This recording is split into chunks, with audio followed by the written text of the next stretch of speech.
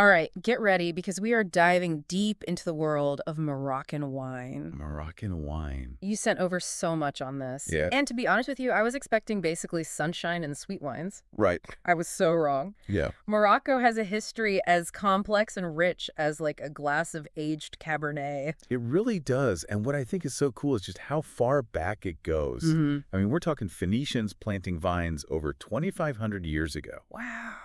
That's older than some of the most, established wine regions we know. Yeah, it's true. Crazy. I knew wine had a long history, but over 2 millennia ago? I know. That's It's a wild. journey.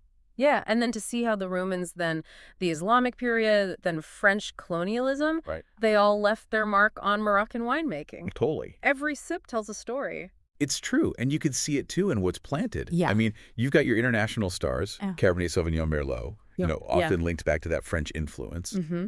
But then you've got these really cool indigenous grapes that are just begging to be explored. Like Grenache. Yes. That one popped up a lot in what you sent. Grenache loves the heat. It does.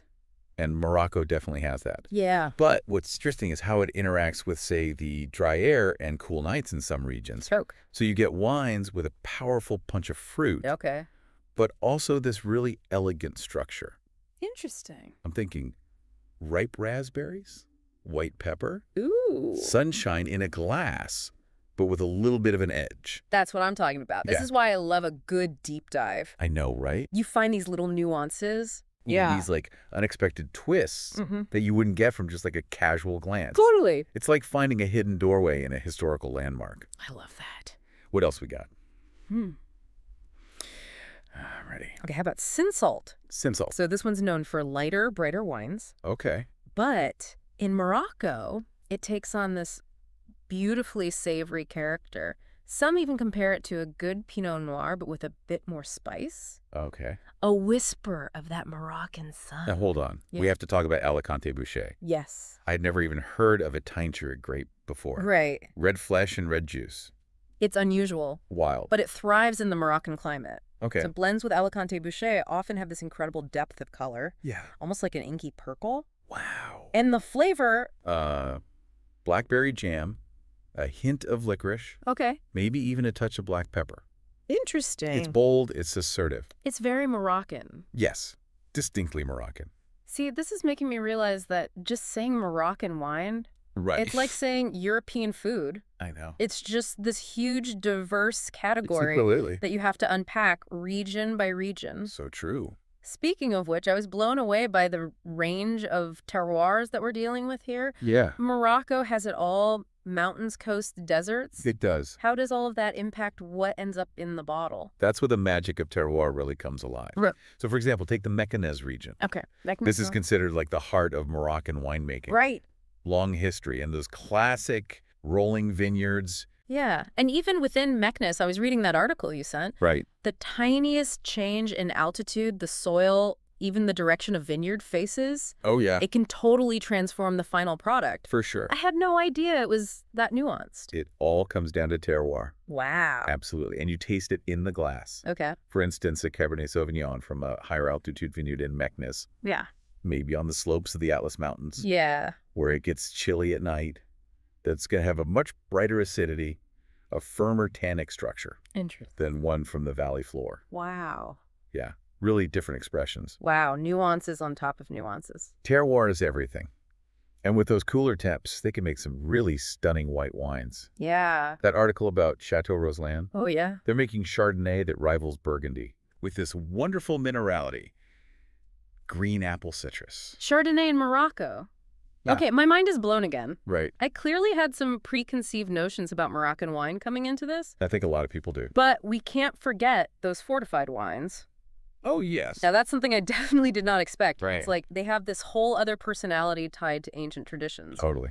We associate fortified wines with, like, Portugal, Spain, Mm-hmm. but Morocco has its own unique take. It does. The Vinos du Morocco's excerpt mentioned that these fortified wines often made with Grenache. Right? Right. Or even the aromatic muscat grape Huh. have been produced in Morocco for centuries. Wow.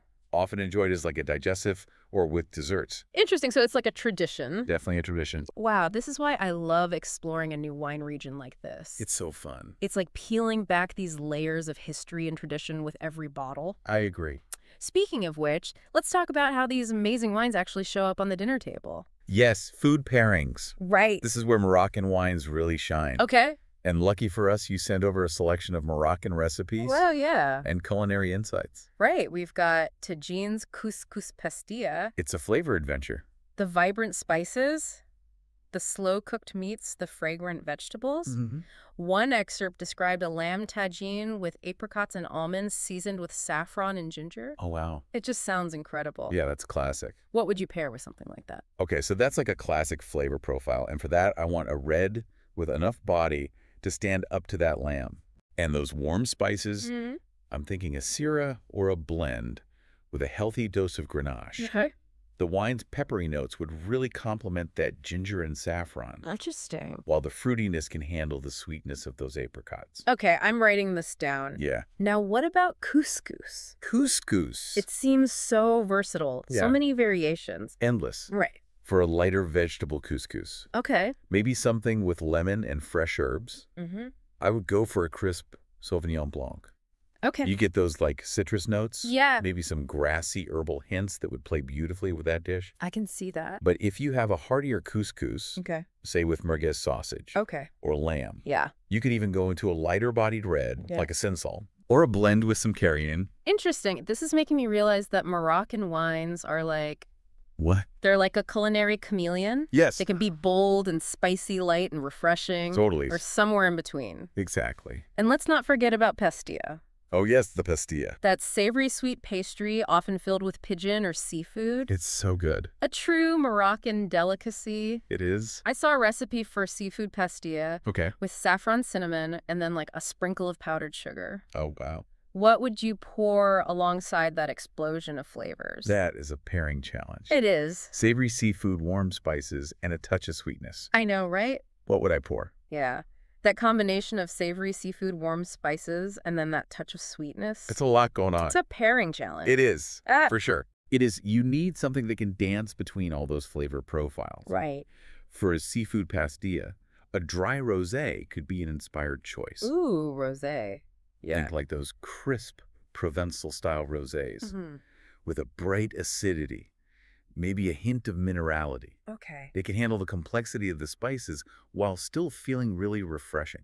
No, that's an angle I hadn't considered, but it makes total sense. Right. See, this is what I love about like exploring a new wine region. Totally. It's like you discover this whole new side of yourself as a wine lover. It's true. So where do we even go from here? That's the question.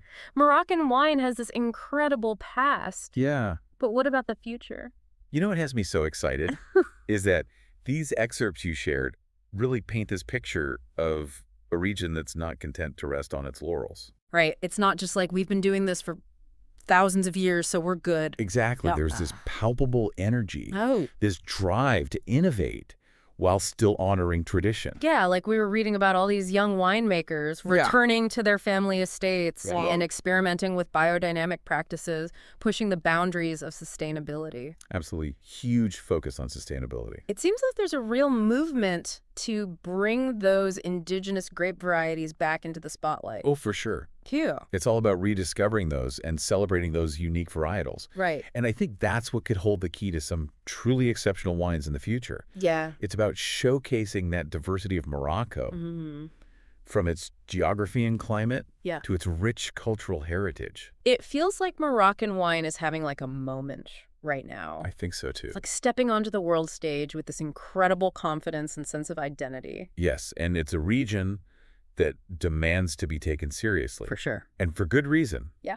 The quality is there. Mm-hmm. The passion is undeniable. Yeah. And frankly, the wines are delicious. They sound delicious. They are. I've learned so much in this deep dive. It's been incredible. It's been fun, right? Who knew Morocco held like all of these vinicultural delights? I know, it's amazing. Now I'm dreaming of like sipping a Grenache rosé overlooking the Atlas Mountains. How could you not? That sounds amazing. I know. That's the beauty of exploration, right? It is. Whether it's a journey across the globe Yeah. or just venturing into a new aisle at the wine shop. I like that. There's always something new to discover, something to challenge our perceptions Right. and to expand our palates. So to our listener, we leave you with this. Yes. What will your next wine adventure be? Ooh, good question. Don't be afraid to stray from the familiar, Yeah. to embrace the unexpected. Be adventurous. You might just uncover your new favorite bottle. Totally. And maybe even a whole new appreciation for the world of wine. Cheers to that.